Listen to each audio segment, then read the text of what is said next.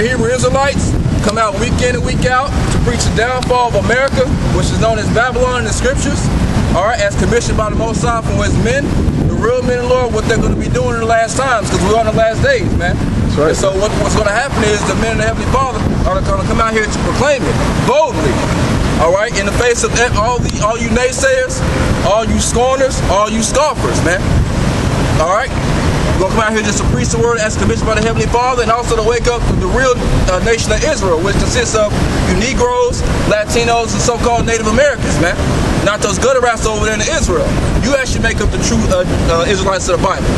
That's right, Isaiah 58:1. Cry loud, spare not. Lift up thy voice like the trumpet. Right, and so that's what the men of the Lord are going to do, man. All right, we're going to cry aloud, and we're not going to spare your feelings, no matter how bad you may feel. All right, the scripture we're here to make you feel bad, man, to prove correction. So we're going to cry aloud and lift up our voice, man. Because that's what real men do. Men lift up their voice. They're not talking soft like a woman, like a pansy, man. You know, you got to talk like a man. That's what's wrong with this society. You raise your voice and people think you're yelling at man. No, you're talking like men out here. That's right, man. Go ahead. And show my people their transgression. Right, and show the Lord's people their transgression. Go ahead. In the house of Jacob their sins. Right, and so we're out here to show the house of Jacob their sins. Like I said, you so-called Negroes, Latinos, and Native Americans, man. All right, we're out here to show the Lord's people their transgressions. What is a transgression? It's sin. What is sin? Transgression of the law. So the law is still here in effect here, but people don't uplift that here in America. Right. Why? Because it's the most wicked society that's ever been placed upon the face of the earth. That's right. It's never been lifted up, man. All right. You need Jeremiah 28:8. Jeremiah 28:8. The prophets that have been before me and the prophets and before thee of old prophesied both against many countries and against great kingdoms of war and of evil and of pestilence. Right, and so what's what you're supposed to do, man? The prophets that have been before have prophesied those things, so the prophets are going to do that today. The scriptures say that the spirit of the prophets is subject to the prophets. Okay. So you're going to be doing the same thing that they did back in the day. All right? Which is preaching the downfall of every kingdom that the Most High wasn't with. And you can best believe that the Most High is not with America. That's right, man. All right? The Most High has determined to destroy America. That's right. Why is that? Because of all the wickedness that's been pushed up. Okay? All the hypocrisy that goes on in America each day. You people claim to be Christians and follow the Bible and be so godlike and upright and moral, but everything that's uplifted and portrayed here in this society is against the scriptures, man. And just for that alone, this place is going to be destroyed, man. That's right. You got homosexuals running around rampant. All homosexuals getting married in 50 states now. The woman is put up above the man here. Women have been told they can be sluts, and that's okay. That's somehow sexy now. Instead of being a meek, quiet, obedient woman, a helpmeet to the man. Everything is turned completely upside down around here, man. And so out here to prophesy of war and evil and pestilence coming to this place, man. Because what the scriptures say, pride coming before destruction. This is the most proud nation ever existed. So the only next step for America is to be destroyed by thermonuclear destruction. Okay. Did you finish that verse? I did. Okay. Let's start at the top. Start at the top. Second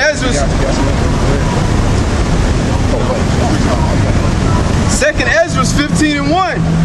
Behold, speak thou in the ears of my people the words of prophecy. Right, and that's what the real prophets of the Heavenly Father are going to do, man. We're going to speak words of prophecy according to the Bible. Okay, we're not going to come out here and come out of our heart and talk about what dreams we had and tell you something that's going to make you feel good, man. The prophecies weren't put here for that. The scripture said, through the terror of the Lord we persuade men. So these prophecies are coming to pass, so bad things are going to be happening here in these times, man. And they're already happening. There's all the race riots are popping up.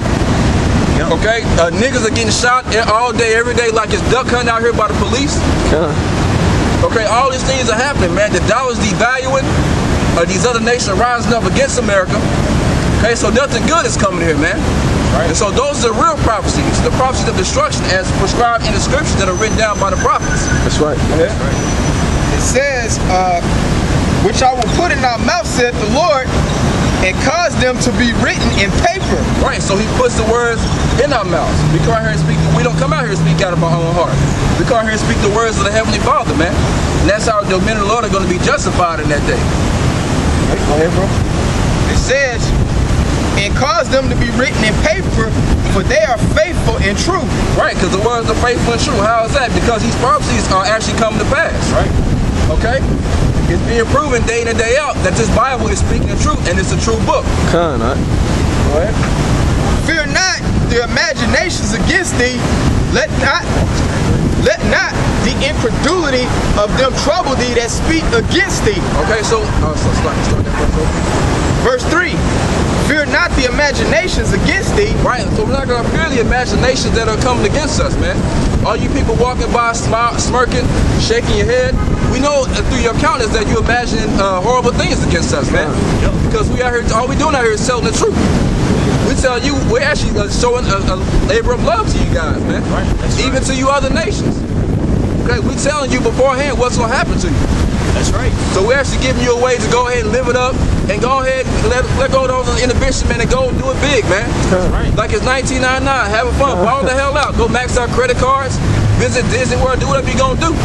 Okay, because in that day when the Lord comes back, he's going to destroy anyone that's not a part of the elect of the nation of Israel, man. That's right. Okay? I got something for you real quick. We talking about the prophecies. This is Isaiah chapter 55, verse 11. So shall my word be that goeth forth out of my mouth. It shall not return unto me void. Right, so the Lord said it's going to forth out of his mouth, and it's not going to return unto him void. Because what the Lord says, it says it's going to happen, it's going to happen. He's a man of his word. Right there. But it shall accomplish that which I please, and it shall prosper in the thing whereto I sent it. Right, so that's going to prosper, man. So he said America's going to be destroyed. America's going to be destroyed. He said that the nation of Israel was going to go into slavery on slave ships. That happened. Okay, he said a woman shall surpass a man. That's going to happen. You know? That's crazy. That was it on that. This is back. 2nd Ezra 15 and 4. For all the unfaithful shall die in their unfaithfulness. 2nd Ezra 15 and 3. Fear not the imaginations against thee. Let not the incredulity of them trouble thee. Right, the incredulity, what is that? Unbelief. Okay, actually a willingness to unbelieve. So you people are willingly ignorant and willingly fighting against the truth, man, not to believe it. Okay? Because when these scriptures are coming out, man, you can tell those demons are bubbling up, man, so that pride comes in at that time. So you people willingly fight against it, man, because of your pride. The Most High has you doing that so that he's justified in destroying all of you, man. Exactly, because if I can say this too, when you were saying earlier, we're nothing more than the men that was set up from old to come out here and preach the Most High's words, not our own word. So the way that you take it when you pass by, that could be a part of your judgment. The Most High could use the way, your incredulity, your unbelief, to judge you, because the scriptures also talk about every idle word that a man shall speak, he shall give an account thereof in the day of judgment. So because you're not speaking against us per se, when you make your little remarks, your comments on the keyboard, you actually coming against the words of the Heavenly Father, because that's our whole foundation of what we believe in. It's based on the words of truth, of prophecy. That's right. Not our own words, man. That's right. That's the biggest thing, man. That's the biggest thing that we're trying to convey to people, man. This book was written 1,000 years ago for our learning, man. And we understand that everything is happening in these scriptures, man. That's why we're such a big threat, because we have the Most High has allowed us to understand this mystery. And we wasn't such a problem. Why we have FBI agents out here? Trying to set us up. What are we saying that's such a if we're so crazy, what are we saying that's so vicious that make them want to surveillance us, man? Because we're speaking the truth. There is wars and rumors going on. There is people rising up against one another, man. Heck, you go to look at the situation in Europe, man. You have a immigration crisis from Syria. Now it's getting so bad. Well, Hungary and I believe it was French, if I'm not mistaken. Excuse me for going off. Stopped them from coming in, man. It's like, no, we can't afford to have all y'all people, man. The dollar is hella volatile. One minute is this price, next minute is that price, man. Everything is happening according to these scriptures, man. That's right. And that the truth is the biggest problem on the planet Earth, because this world is ran in deceit. Right, we're shining out through the spirit of Yahweh Bashim al-Shah, man. We're shining all the light and all this wickedness, man. And these elites hate it, man. because they know it's true and they can tell. They got all the knowledge and they able to survey the stars and they see the chariots coming, so they know what we're saying is true, man.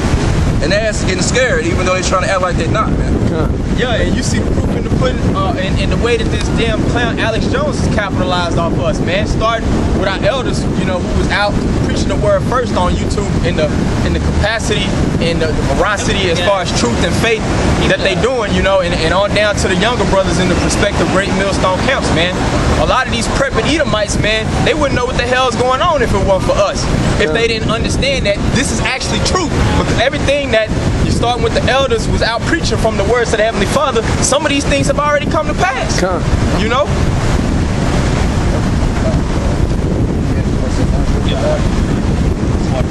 1 Thessalonians chapter 4, verse 8.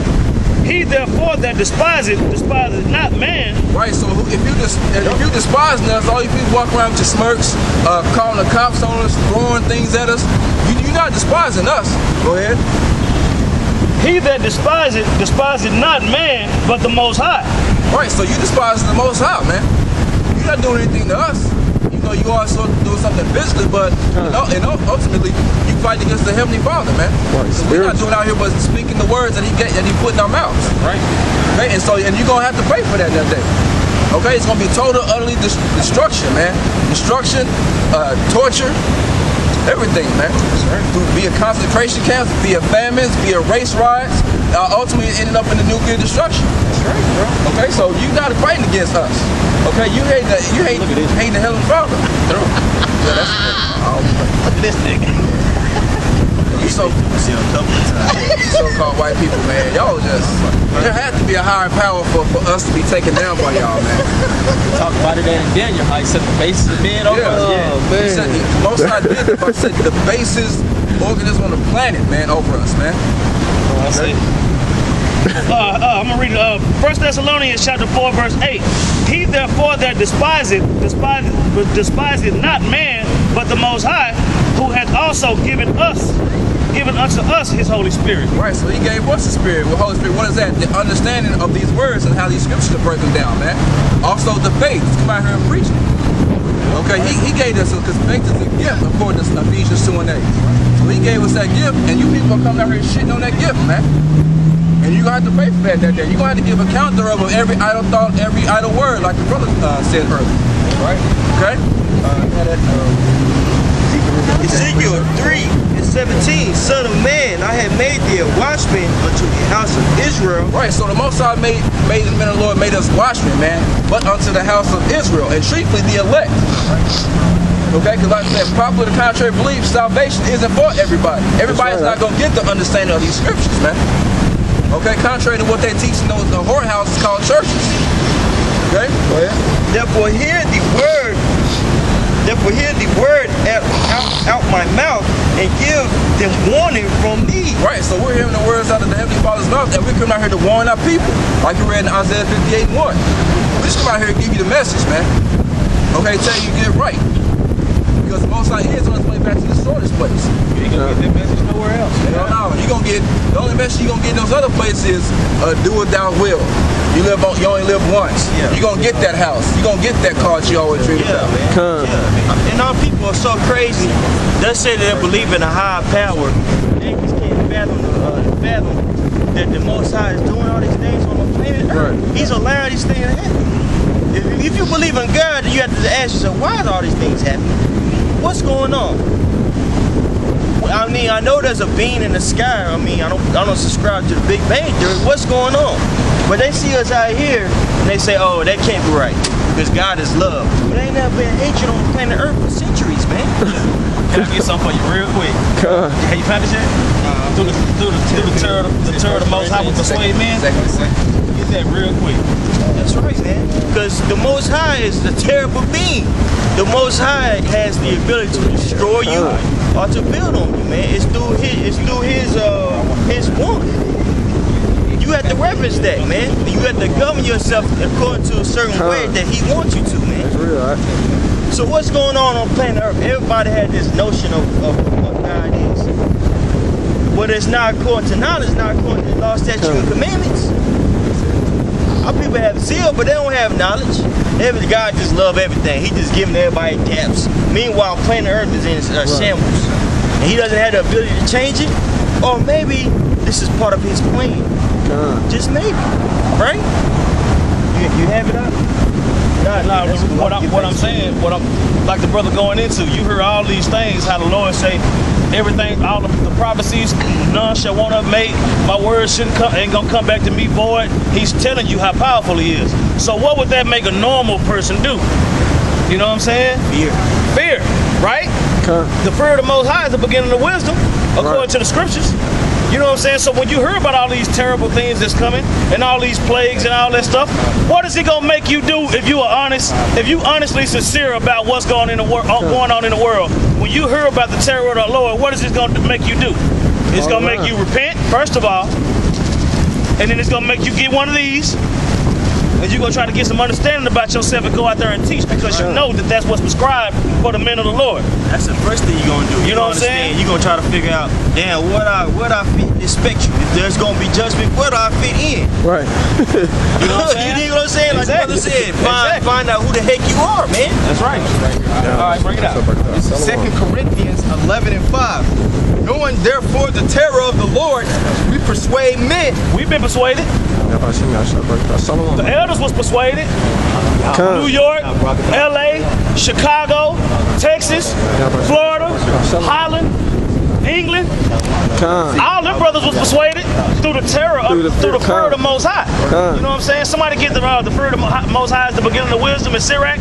Go ahead. One real quick for you. Yeah. This is Hebrews 10:31. Yep. It is a fearful thing to fall into the hands of the living power. That's what I'm saying. And when you know that it's a fearful thing to fall into the hands of the living power, knowing what's coming to this place, the best thing you can do if you truly sincere and don't want to be a part of that is, first of all, repent, acknowledge your faults, where you fucked up at. You know what I'm saying? You can't do nothing before you do that. Acknowledge that you wicked, pray to the Most High for forgiveness as much as you can, you know what I'm saying, and then try to fulfill His will to the best of your ability. You know what I'm saying? We got plenty of examples of our forefathers that had messed up big time, you know what I'm saying, and they went to the Heavenly Father and was like, look, I'm sorry. I know I fucked up. Sincerely repent, you know what I'm saying? Somebody got that in Sirach? Fear of the Most High is the beginning of wisdom? I believe that's Proverbs. Like chapter 2 or something like that. I know it's in Proverbs. I'm gonna read this one. Yeah. This is 2 Corinthians 5:11. I got you right here. Oh, you got it? Hold on, finish this. Knowing therefore the terror of the Lord, we persuade men. Knowing the terror of the Lord, not guessing. Not hoping He ain't mean as everybody. There's too many people out here that's hoping the Lord ain't as mean as we say He is. Yeah, Real talk. Real talk. That's crazy. It's like knowing. Hey, that's real. Knowing the terror of the Lord, we persuade men. So I know good and well if I don't preach this truth, the Lord gonna burn me up.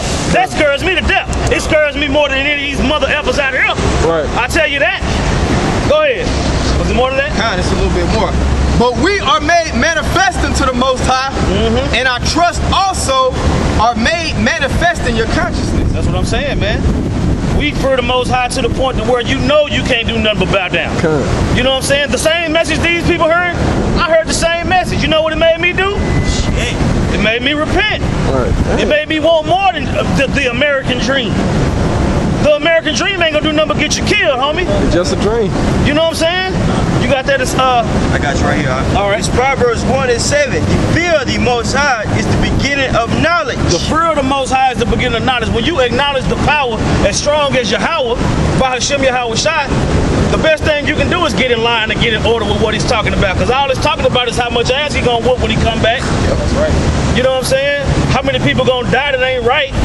Taking vengeance on them that know not God. The people that don't know the Most High have no fear. You know what I'm saying? The fear of the Most High. The fear of the Most High is the beginning of knowledge, That's man. real, all right? You can't learn that until you have that fear. And through the fear, through the terror of the Most High, we persuading men. That's how the elect is gonna be sealed, by the fear of the Most High, man. You know what I'm saying? And what is that fear gonna make you do once you acknowledge your faults and acknowledge your weakness? Somebody get Daniel chapter 4 and start at the top. You know what I'm saying? And then somebody get the prayer of Manasseh and the Apocrypha. We're gonna show you how to repent, man, because at the end of the day, man, we can get on these people all we want, which is a part of the doctrine, but you also have to talk to the elect of the nation of Israel who's gonna receive this. Go ahead and feel the need to repent and do so. That's right. You know what I'm saying? Get Romans 15:4 before we go to Daniel. Romans 15:4. Get that real quick. I got Daniel. You got Daniel chapter 9. You gonna start at the top. Oh, 9. Yeah. Romans. This is Romans chapter 15, verse 4. For whatsoever things were written aforetime were written for our learning. You gonna start at 5.